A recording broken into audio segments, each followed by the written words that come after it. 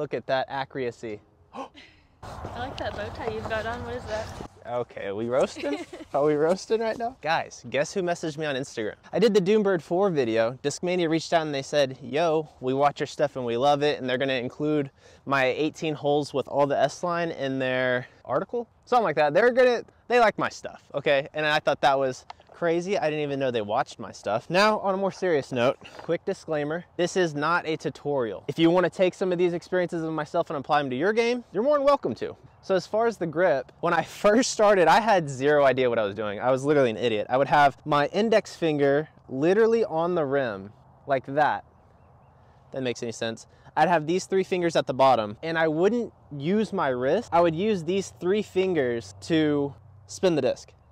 Like that's what I did. I would do it so much that after practicing, I would have like dirt and black on just these 3 fingers because they'd be touching the bottom of the plate, and that's how I was spinning the thing. It was dumb. And people would always be like, oh, you love PA3s because of the bead? And I'm like, sure, love the bead. Until enough people asked me that I was like, why do they keep talking about this bead? So I was like, oh, you put your finger down.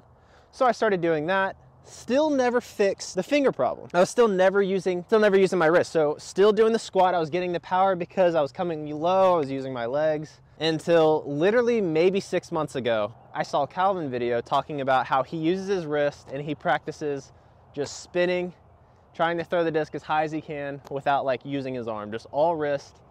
How high can you throw? And he's working that muscle and spinning, and I was like, oh my gosh, I'm not using my wrist. So that was a complete switch. So my new grip, fingers are pretty much in the same spot. They're more down now. My index finger is across the bottom and I hold it like this. So there's the front, there's the back.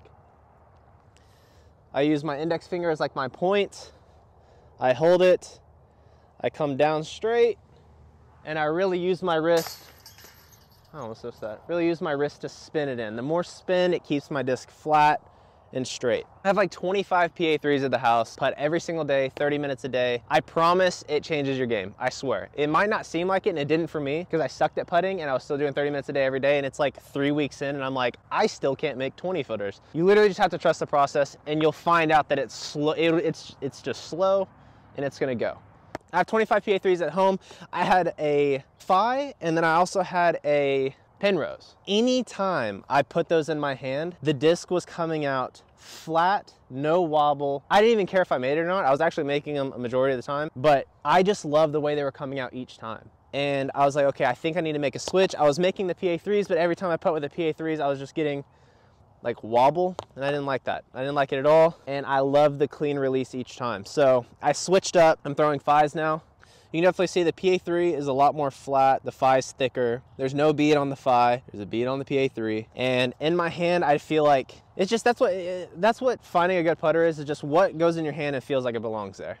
That's literally what it came down to. As far as practicing, there's actually a few things that I would strongly recommend. I told you this wasn't a tutorial, but I'm gonna recommend this. What you don't wanna do is have a stack in your hand and just putt out of the stack in your hand. And the reason I say that is, you know when you're out playing on the course and you miss your first putt and then you throw your second one and it always goes in? It's because you're making that adjustment whether you know it or not.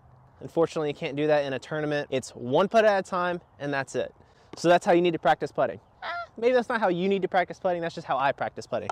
I stack all of my stuff up, and each time I go in my routine. I do my routine, everything, putt, whatever happens, happens, grab the new putter, do the routine over. And that's just to, one, teach yourself a routine, and two, it just eliminates that minor adjustment that you don't even know you're making, but you are making. You need to figure out why you're missing. Which leads me into my next thing is build a routine. A routine is very important because there's times out on the disc golf course where I'm missing my putts. I almost find myself relying on that routine. Get familiar with something. If I'm missing putt after putt after putt, then it's like, okay, dude, hey, calm it down, focus on that routine, get into that groove, get into that familiar mindset of walking yourself through the routine. You hit your putt, and then if you miss right, you're like, okay, why did you miss right? Okay, it's my hand didn't fall through. On your next putt, you can think through, and you just keep going through that routine. As far as my routine, if that's my putt, I address my target, I'm looking, I pick a spot in the chain link and I stare at it. I tend to miss low, so I'm picking a higher up chain link, depending on where I'm at. Right foot forward, left foot out, pull up the pants, fix the shirt. As I'm doing that, I always have a big deep breath in. As I blow it out,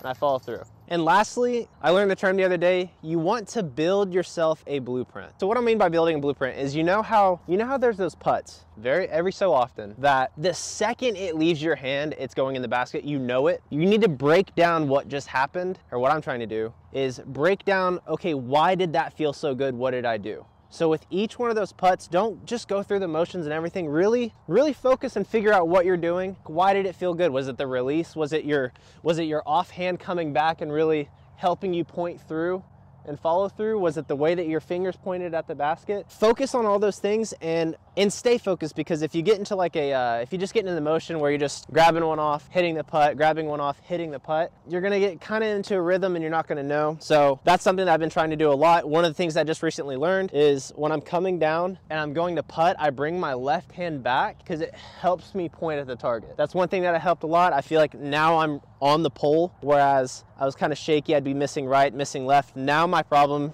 mainly is height. Another thing is recording yourself. I've been doing a lot of stuff on the YouTube thing. I have to edit, so therefore I have to look at all of my missed putts and my shanked shots. And in doing so, I noticed I miss low a lot. And the reason I'm missing low is because when I'm coming down, I'm standing on my tippy toes and I'm bent forward. It's hard to lift your hand up if you're bent over forward. So I'm trying to stay down, keep my chest up, and really point at the target. I'm bringing my left hand back. I feel like that was a lot to take in and kind of all over the place, but that's what you need to know about me putting.